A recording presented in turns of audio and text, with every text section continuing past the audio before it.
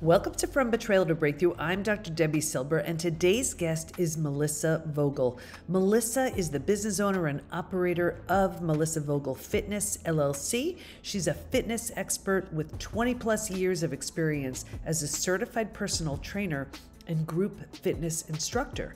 As the creator of Busy to Bomb Fit Mom, she helps busy moms get back to being fit through mindset, work, vision, and balance, combined with proper nutrition and exercise. As the host of the Bomb Mom podcast, she entertains many different speakers, including me, over several topics in order to broaden listeners' ideals of what healthy really is and to inspire listeners to find new avenues to set, reach, and maintain their goals.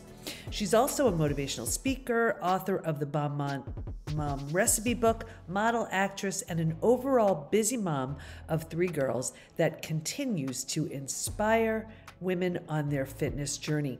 So today we're diving deep into an often overlooked but profoundly impactful topic: childhood betrayal. My guest, Melissa Vogel, is here to share her powerful story of growing up in an environment marked by infidelity, emotional neglect, and the challenging journey of healing.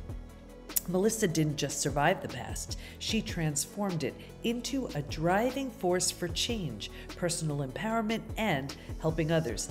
In this conversation, we explore how betrayal during childhood shapes self-worth, how Melissa broke free from toxic cycles, and how physical strength became a catalyst for her emotional recovery.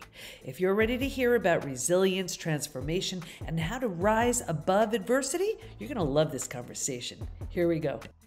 Hi, it's Dr. Debbie. If you're a coach, therapist, or health professional, listen up. I know you've seen it before. The deep pain and emotional wounds that come from betrayal. It's heartbreaking, but I'm here to tell you, you can make a real difference. Imagine having the tools to guide your clients through their healing process, helping them move past the devastating effects of betrayal and into a life of transformation. That's exactly why I created the Certified PBT Coach Practitioner Program. And I want to invite you to a free masterclass to show you exactly how it works. In just 1 hour, you'll learn how to expand your expertise, grow your practice, and most importantly, help people who are desperate for this kind of healing. This isn't just another certification. This is an opportunity to change lives. So what are you waiting for? Grab your spot in my free masterclass at thepbtinstitute.com/certification masterclass. You're just one step away from making an enormous impact. I can't wait to see you there. Okay, everybody, we are with Melissa Vogel today. And you know, she's just one of these rock stars, and you will absolutely see for yourself. But the reason why I wanted her on the show is because out of all of the episodes we've had, we have never focused on this topic, yet it is something that happens to so many of us. We're going to talk about what it's like growing up with betrayal and what, of course, more importantly, what to do about it. Welcome, Melissa. Hi, thanks for having me on. Of course. So it was so interesting because when I was on your amazing podcast, we had this great conversation. And then after we were done, we were talking a little bit.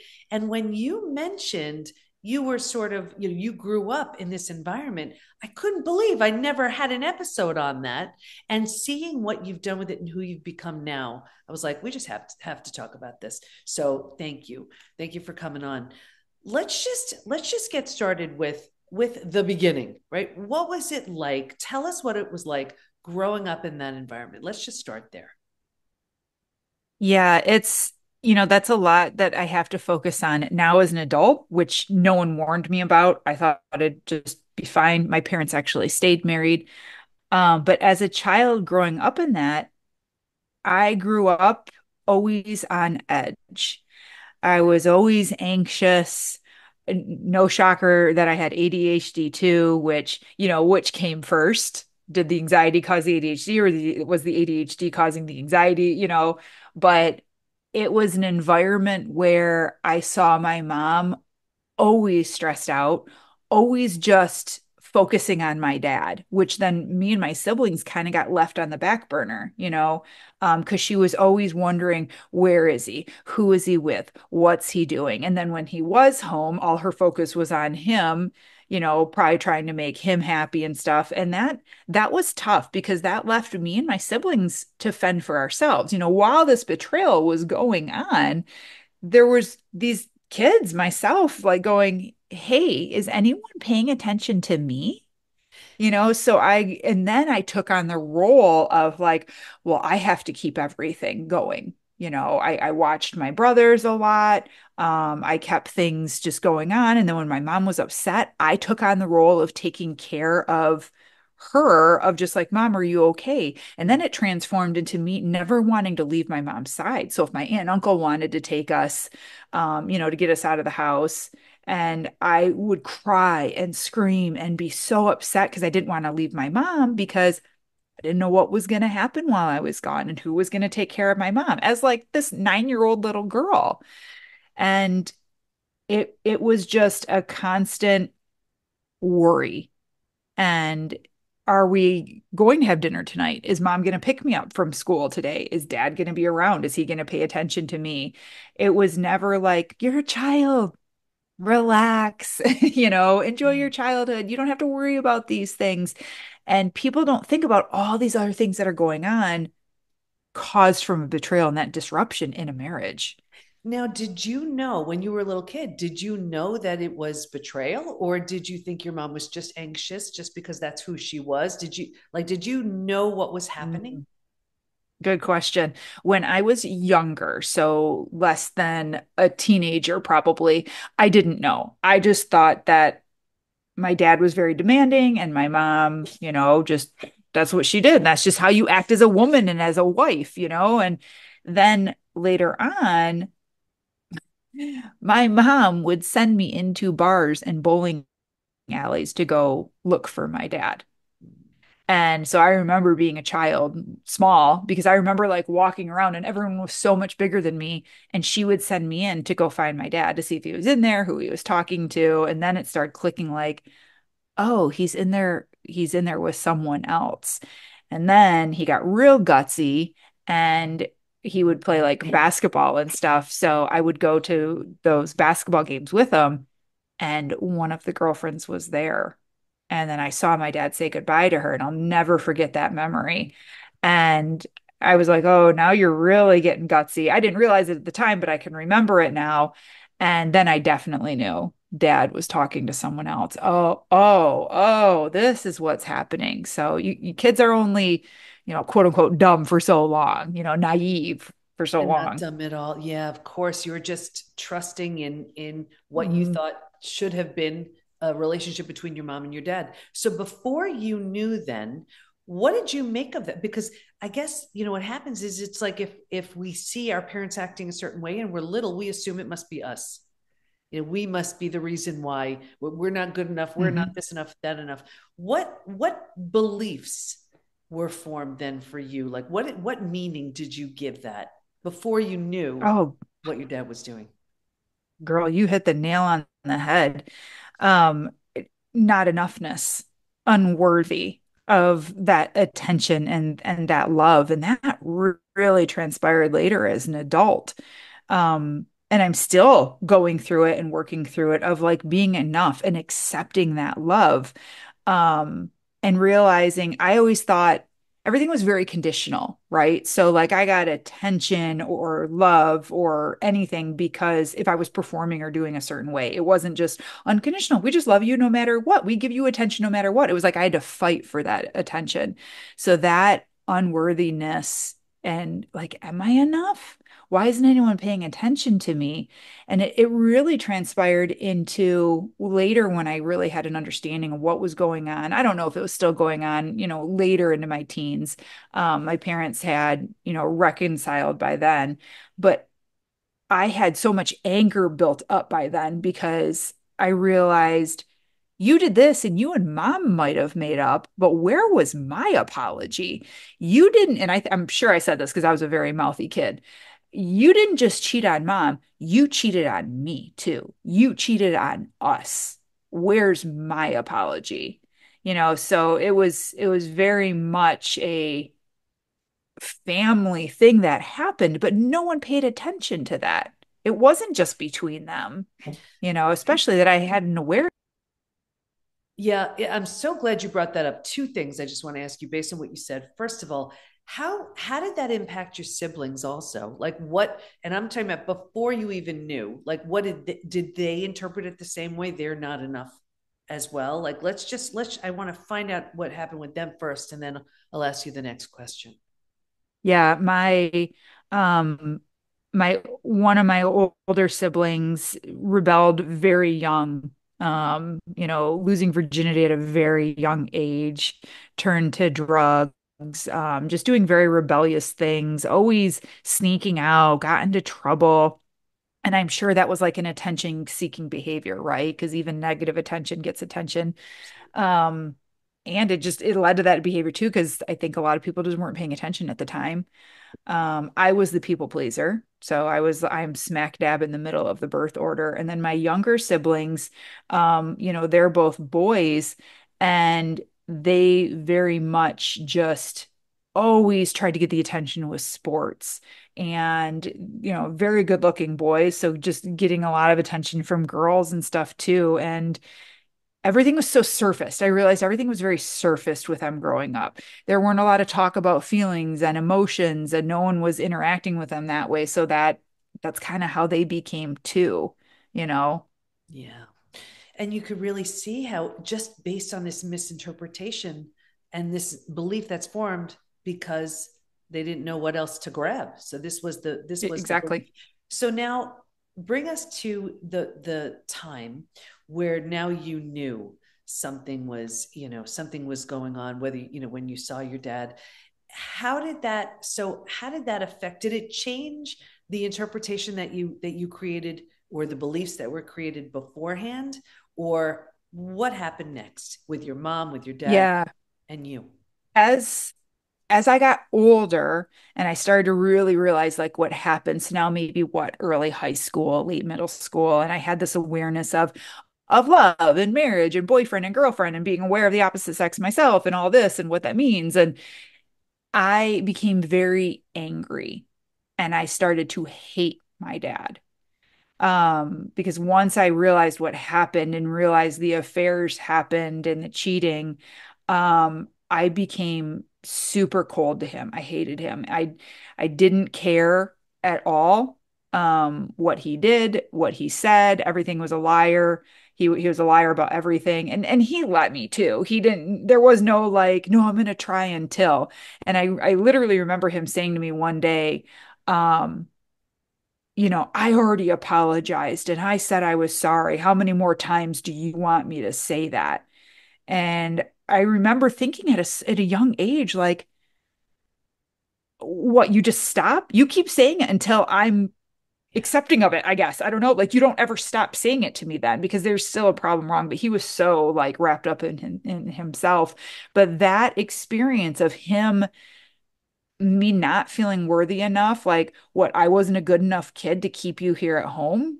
Mm. Like I wasn't enough to stop you. You didn't love me enough that you saw someone else because now you have this awareness, right? Now you have this maturity. And I kept coming up of like, well, you didn't love me enough to look at her and be like, nope, I'm not going to go there because I have these beautiful kids at home and I love them and I don't want my daughter to experience this or whatever. Like I wasn't enough to keep you there. Mom wasn't, but I wasn't too, Yeah. and then it just got so cold. And then when people did try to love me, when I did find an amazing boyfriend in high school, it was great until I was like, no, this is too good. I better ruin it before he ruins me. Wow. And it's so easy to see how that can happen. Now, what about your siblings? Did your dad give the same response to your siblings, or did they not even expect an apology? What happened with them? That's funny you asked that because no one ever really dove in like I did. Mm. I went to therapy. I started therapy as soon as I could. I think I started around like 19 or 20. And no one else did. Everyone else just kind of lifted the rug, swept it under, and just put it on. And for some reason, I had awareness around it. I was not okay with anything. I was not okay with band-aids. I've never been okay with band-aids. Um, And I was I was the problem child. I'm sure he was never happy with me because I just never stayed quiet. I always spoke up with things. But yeah, no one else talked about it really, but we knew about it. But and I talk about it with my siblings now, and how much it affects them and things that they've realized and stuff. But yeah, no one talked about it but me. And I always find it very interesting how it hits each child a little bit different. Oh, sure. Isn't it amazing? Because each child is so different, and it makes sense that it would hit them Mhm. differently too. So, how did you look at your mom, or your mom's like? What was your mom's response to your dad, and then how did you see that play out with you? Like, tell me that dynamic. Yeah. So my response to my mom, well, my mom's response to it all, um, was all based on like what he told her. It was very much, no one will ever want you with all these kids. You know, what are you going to do? Leave me? That was always in the beginning. And so she responded to that and was like, "Oh yeah, he must be right. That I can't leave. You must be right." Um, and his parents actually offered to pay for their divorce to get her out, and she Wow. wouldn't do it. So it just goes to show like the conditioning and what you believe, what you're told over time and time again, and then you cut other people off, so now you're really isolated. It's a cycle of abuse, and um she just took it and accepted it. And then, somewhere along the way, I know my dad found God. I find that happening a lot. And he got like uber religious, but it went to an extreme, and so that was enough, I guess, to satisfy my mom of like, well, now I don't have to get divorced. Now I don't have to go anywhere. I don't have to find a job and working because my mom always stayed home. So, oh, he's sorry? Okay. And then she just accepted the shitty behavior, Right. the bare minimum. Well, at least he's here. Well, at least he says he's faithful now. And as far as I know, it stopped after, I was probably like mid high school by then, maybe younger. Maybe it stopped younger than that. And then she just lived for the bare minimum in that relationship. And I also got very frustrated with her.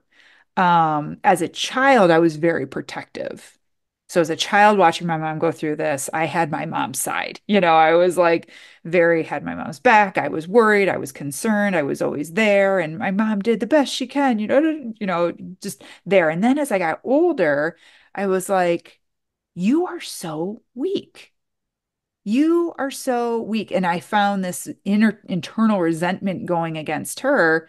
But I'm grateful for it because it shaped me in a way, because I was like, I will never become that. I will never become weak and vulnerable and fully reliant on a man. And I'm grateful for those viewpoints, but it turned to anger of like, how could you let someone do that to you? How could you not protect us? And then the older I got, and then as I became a mother, I realized here, I thought I had all these daddy issues. It was a lot of mom issues of like, how could you not protect me from that? How could you not get us out of that? Yeah. So it's been interesting watching myself, transform and heal through this journey, all because of what happened when I was a child. Isn't that amazing? It's like you become who you are, in spite of, because of. I mean, there are so many things I grew up with where I was like, I am so never doing that because of what I Hmm. learned, and it absolutely made no sense.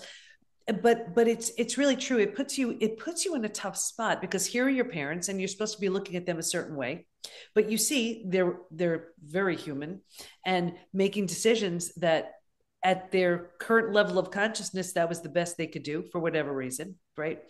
But with your mom, you could really, when you really boil it down, it's like it all rests on our beliefs, because your mom believed this is the best she could do, so she better just find a way to be okay with it. Where if she realized, if she decided, made some different choices about what she wanted to believe, it could have created a completely different path.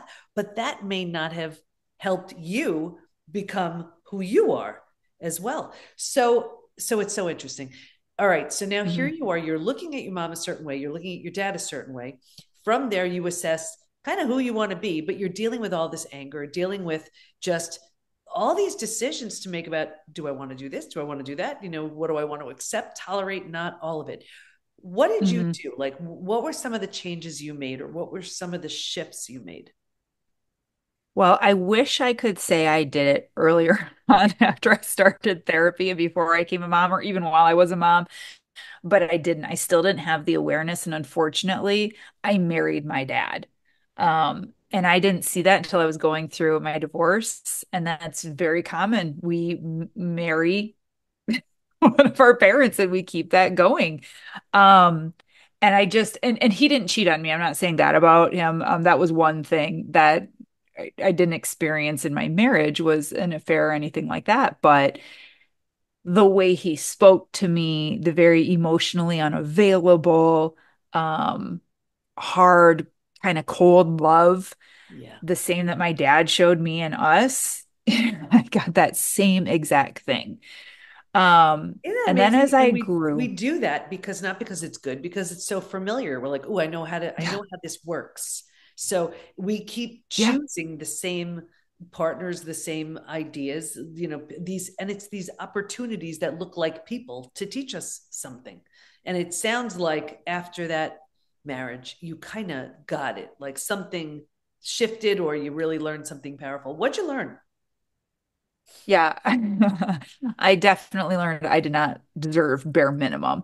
And I learned that this cycle, even with or without betrayal, of how you're treated as a woman, the respect that you deserve, the love that you deserve, what it can look like, that cycle was going to continue on if I didn't break it. And, I was married for 17 years, and the last 5 of those years, I got into therapy again. I really started working and shaping and changing my body and my mindset and how those two things went together. And that opened my eyes to I'm changing, I'm growing, I'm seeing my worth for the very first time, and it's not here. Mhm. And the more I worked on loving myself, the more I saw my own value. Because it's crazy. If you don't love you, you can't expect someone else to give that to you and fill your cup. You have to fill your cup first. And that awareness, and awareness doesn't always have to end a marriage, that we had our own unique situation. But that awareness and that growth led me to continue to grow and to be a role model for my kids and to break the cycle and to teach them at a young age their worth and their value. Um, and I've always been very open and honest with them because I felt like a lot was hid from me as a child and I had to figure out and put together the pieces. So I'm very honest with them about a lot of things, but that growth inside, not just physical and losing weight and all that, it's the growth on the inside is what changed me. And I'm very lucky that I realized I needed this growth because unfortunately my siblings didn't. And betrayal has been a big part of all of their relationships, Wow. which kills me. Yeah. Um, but if And you think don't do the about it. work, that cycle will Yeah, happen. that's what they learned and they stayed with it, where you learned it and you had enough examples and you said, I want to do something different. And Mhm. first of all, those of you who are on audio, you have to see Melissa. I think you're like a fitness model or something. I mean, she's like a rock star. So, right. So clearly you've embodied this idea of strong body, strong mind. Like, and there's Yes. something so much to that, where when you do feel good about the physical, it helps the mental and emotional. It just does. Hmm. I remember I was a trainer in 1991. So long ago. And I remember working out with somebody, and she was going through a divorce. And I'll never forget, she said, Debbie, I want to become stronger so I can better navigate my divorce. Like, I'll never forget. That was the tie and the link she made. So let's go there. Tell us the link. What's the link you see between that physical strength and that mental emotional strength? Yeah. Oh God, it's so under discussed. It's not even funny. And people always think physical, physical, physical. Like going through a divorce, going through really hard things. I just need to get to the gym and work it out and lose weight and do all that stuff. And that's great. But that link to the mental health, like when you get strong mentally as well as physically at the same time, you're unstoppable. And that's because when you love yourself and you have that self-respect and that self-worth, you show up for you no matter what. And you show up for you in a whole different way. It's insane because I've done the work physically and have gone to the classes and taught and lifted and done all of the things without doing the work in my heart and in my head. And sure, you get results, but it's like it's pulling teeth. And if life events happen, you stop. When you have that self-love, you're like, oh yeah, that's going on. That sucks, but I'm still going to the gym. You prioritize yourself in a whole new way. And everyone's always like, well, what's the secret? How do I get motivated? And I'm like, do the work on the inside because when you have high self-value and high self-worth, you feel worthy of going to the gym. Mhm. You feel worthy enough to not eat the crappy food, And I'm not saying that I don't, and there's balance for everything, but like I'll look at things and be like, I'm hitting my goals. I'm actually too good for that. Yeah. I'm actually too good for that pizza or whatever, but nothing stops me now. When I went through my divorce, oh man, I was like, okay, what's my fitness goal through this? How do I Yeah. keep working on me physically? Because I know my worth. I know that my time, I hold it sacred. And you can't just do that overnight. You have to practice that over and over again. What's really motivating me? What's really going to get me there? And I'm sorry, but saying, I want to lose 30 pounds or 10 pounds or whatever, it's not enough. Yeah. It's it's not enough. I love that you're bringing this up because I've even seen when I was in health, someone would lose, let's say 20, 30 pounds, but if the mental and emotional didn't catch up, like let's say they lost this weight and now they're getting more attention, or all of a sudden they have a new wardrobe, or now things that they didn't have access to, they did, whatever changed because of the Mhm. weight, because things do change. You're just, you were, maybe it was okay to kind of sit on the bleachers and now you want to be in the ring, whatever it is. And I'll never forget how if they didn't allow the mental and emotional to catch up, they would sabotage their Yes. weight loss because it just wasn't, it would freak them out, that new look, that new way. And so I remember with one person I was working with, we created base camp. And base camp was this like week of getting settled into your new body so Mhm. your mind and your emotions can catch up. And I know it sounds, for a lot of people it sounds so crazy, but I know you get it because it's that the physical is so important, but the mental and emotional is equally as important, if not even more so. And if they're not kind of Mhm. aligned, if they're not growing at the same pace, one may sabotage another. Does that make sense to you? Oh, completely. And people don't realize that there literally has to be like this identity shift that happens because we identify ourselves with our childhood, our past, our environment, our family values and all that, and like, or an illness that we're carrying, we identify that. And so for me, if I always identified as a child from a broken family affair, like woe is me type thing, I would not be able to identify as a powerful, strong, independent, confident woman today.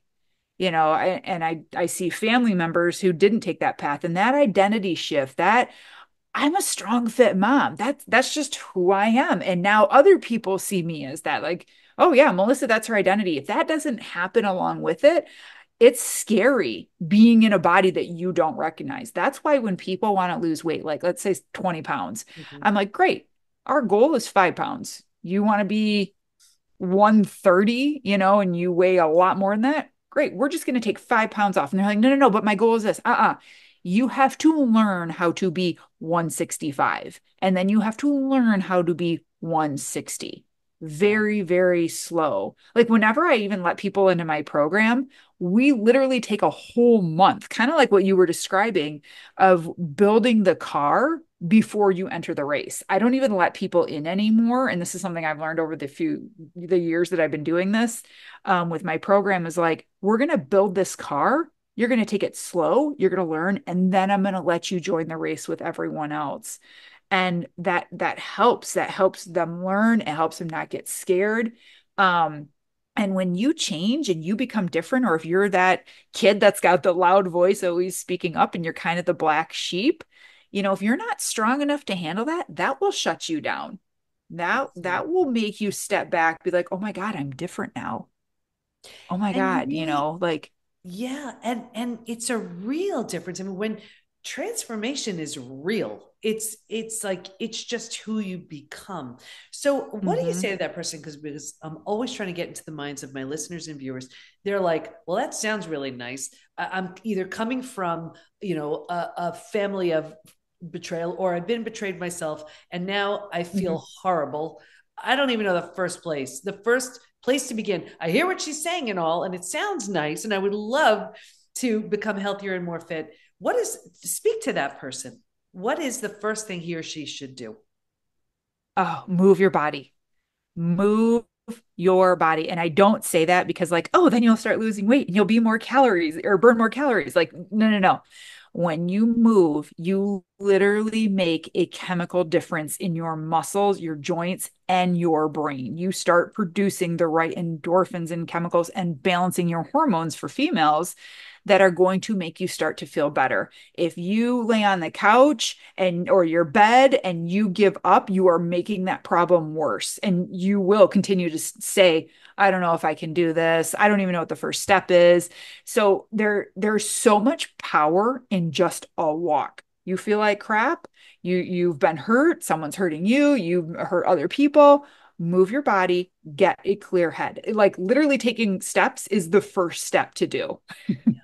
No, I love The that, and second, it makes so much sense because even in the case of betrayal, for example, your life has been completely upended. Things are completely out of your control, and what you eat, how you move, may be the only things you have control over. So it's a really good place to start. It. mhm, What do you want everybody to know as we wrap up? you have this inner beast and this inner goddess that deserves to be loved and nurtured, and they're just dying to come out. And sometimes they get masked and pushed and stuffed away because of the hurt and the pain that we have gone through, that we have experienced, and we haven't done the work to bring them out. And I'm telling you right now, everyone deserves to be great, no matter what you've gone through, no matter what someone else has done to you, whether they're sorry for it or not. Once you take control and you get to know and learn and feed that beast inside, they will come out. And that is the life that you deserve to live. And you can overcome anything. I have been to the pits of hell and back, and I didn't even recognize myself during that time. And I'm telling you, the more you keep working on you, even if it's just a walk a day, you will start to feed that beast. They will start to slowly come out, and the more time and attention you give yourself and remove other people. Other people have to do their own journey and their own healing. I had to learn how to remove my parents from the equation and know that they only know what they know. They're doing the best they can with the tools that they have. And if they don't want to learn and sharpen and pick up new tools, that's on them. I can't let that hold me back. So sometimes that happens with a partner or significant other. So keep focusing on you, keep learning that inner beast, and never, ever stop moving your body. It's the worst thing that you could do. I love that. Melissa, you helped so many people with your wisdom, with your insight. And what I love so much is that when we take our trauma and do something good with it, that's trauma well served. And it sounds like here you came from a situation and you would have had every reason to stay sick, sad, stuck, small, all of it.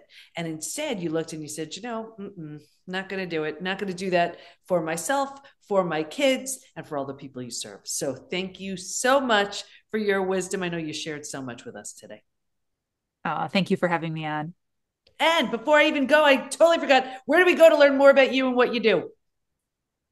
Yes, go to my website. It's melissavogelfitness.com.